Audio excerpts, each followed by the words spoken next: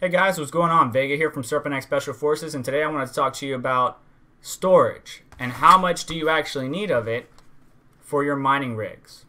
Now, this conversation is coming up because I recently experienced it myself, which I'll get into more detail in just a moment. But before we get started, let me read this small statement from this article. This article has nothing to do with crypto mining, but I want to read it nonetheless. Each algorithm takes some amount of memory to encrypt and decrypt the data. This also decides the performance of your algorithm. Now, what brought on this video is recently, and using a number of different mining calculators, usually if you have a program set up for auto switching, it will go to the most profitable cryptocurrency. Well, out of those cryptocurrencies at the top here, Grin CR29 was one of the most profitable coins to mine recently. Maybe not right now, but recently. And sometimes it pops up to the top every now and then. So your system maybe, if it's compatible and can mine that algorithm, will switch to it. But MTP from Zcoin is also an algorithm which is very memory intensive. Now there's different types of memory. We got DDR4, which is not what I'm referring to. We got our GPU memory, so GDDR6, GDDR5, 5X. But what I'm referring to is something completely different. It's called virtual memory. So on my mining rig, or on any mining rig, and you should have already done this for your rig, whether you have 2 cards or more. Really, if you have 1 card, it's not really necessary. But you open up File Explorer, right-click this PC, go to Properties, and this is going to open up your control panel, and on the left-hand side, you're going to see Advanced System Settings. Now, under Advanced System Settings in the System Properties, usually you'd be on the Computer Name tab, but you want to go over to Advanced.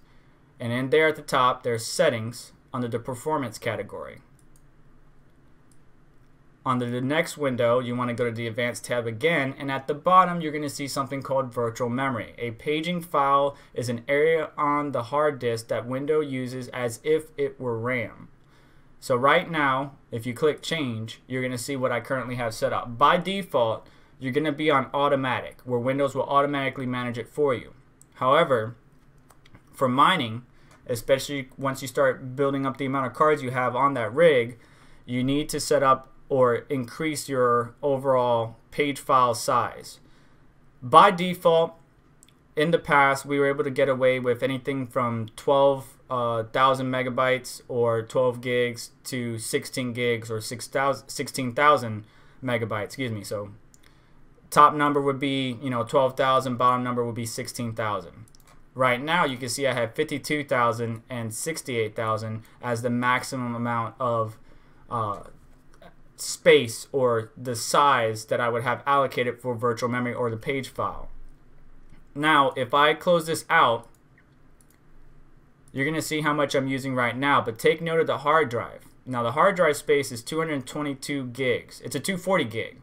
So that means Windows already allocated a reserve portion because you don't want to max out their hard drive. There's always a reserve portion.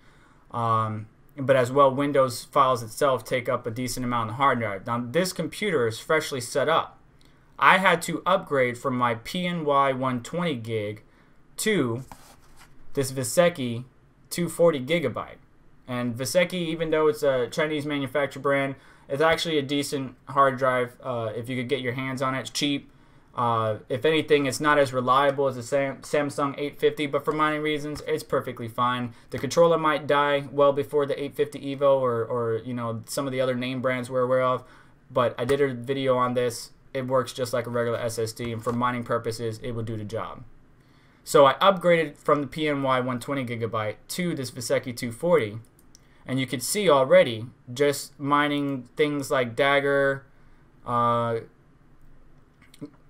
Grin Cockatoo 31, Grin Cockaroo or Cockarood or Cockaroo D29, whatever you want to call it. I know a lot of people have different versions.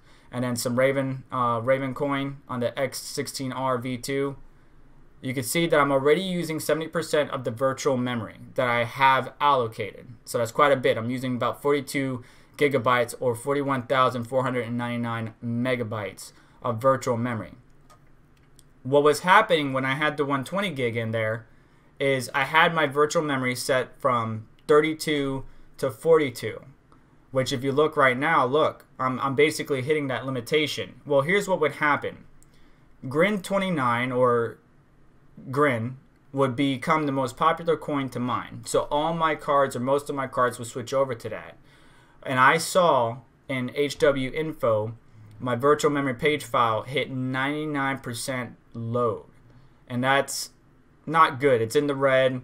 You're at your maximum. You're hitting the limits. Well, what would happen is not every card had enough virtual memory or page file to mine on Grin29. So there might be 6 cards mining while the other 2 are sitting there. Well, I have it set up whether I'm in Nice Hash, Awesome Miner, or just a specific miner like T-Rex, G Miner, or so on and so forth.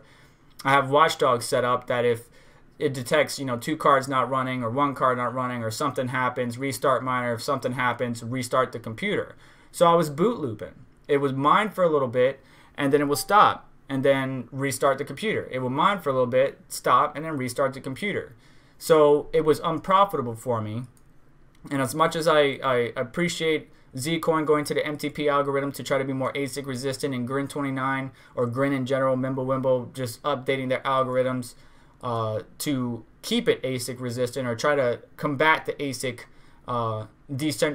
centralization, the algorithms are becoming more taxing on a system, whether it's utilizing a lot of GPU memory or utilizing a lot of virtual memory is becoming more taxing. So in today's age, in 2019, because we didn't need this much back in the day, in 2019, if I were to recommend a specific size hard drive for you, if you're only going to have 2 to 4 cards, a 120 gigabyte, you can get away with it. But if you want to save yourself and have the room for expanding with no problems whatsoever, you at least need a minimum, in my opinion, personal opinion. Let me know what you think in the comments below. Excuse me. In my personal opinion, you're going to need a 240 gig or higher. If you want to just go ahead and get a 500 gig because SSD prices have been dropping and continue to drop due to DDR being more available to the general public, NAND flash, all that good stuff, and the whole situation that happened in the past with the different memory vendors, manufacturers, and all that stuff. SSDs are relatively cheap. You can use a regular platter hard drive, but I would not recommend it because you're slowing down your boot times, responsiveness of the system, and all that good stuff. And if your system is not functioning, you want it to restart as quickly as possible, get everything back up and running, and all that good stuff. Even with the 120 gig, at the bare minimums, I had an MSI Afterburner, T-Rex miner, G miner, Claymore miner, Phoenix miner. The bare minimum of stuff. Once I added the virtual memory or the page file size to that hard drive, I was maxed out. And that was the issue for my system. So once I upgraded to the 240 gig, I had no problem. If I expand further and put 14 cards on this one motherboard, because I have that capability, then I may have to increase my overall storage to the 500 gig. So I hope you got some useful information out of this video. Do me a favor, hit the like button on your way out. Subscribe for more content. Comment and let me know your thoughts. And I will talk to you guys later. Thanks for stopping by.